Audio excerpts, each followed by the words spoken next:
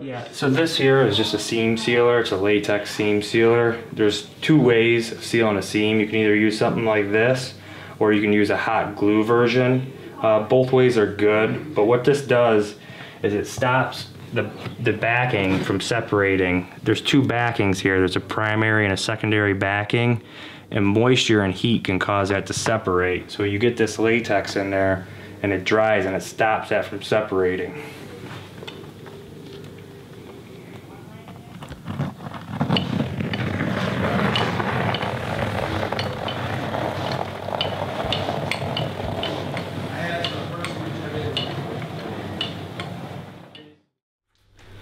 This here is the seam tape.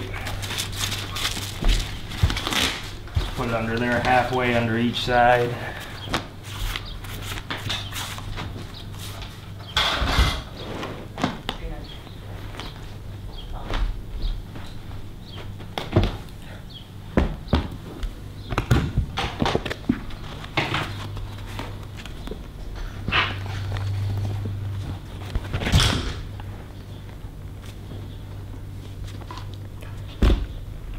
So right now this iron is heating up the glue on this tape, and you just gotta wait for that to get hot and we can pull it along here.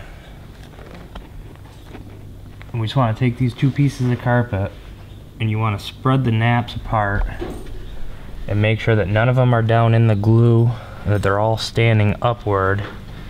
And then you want to make sure that the two pieces of backing there are perfectly touching each other, that they're not overlapped, and that there's not a gap in between them. And as soon as you get that, just take this roller, roll it all nice and flat, and push the glue down into the backing of the carpet.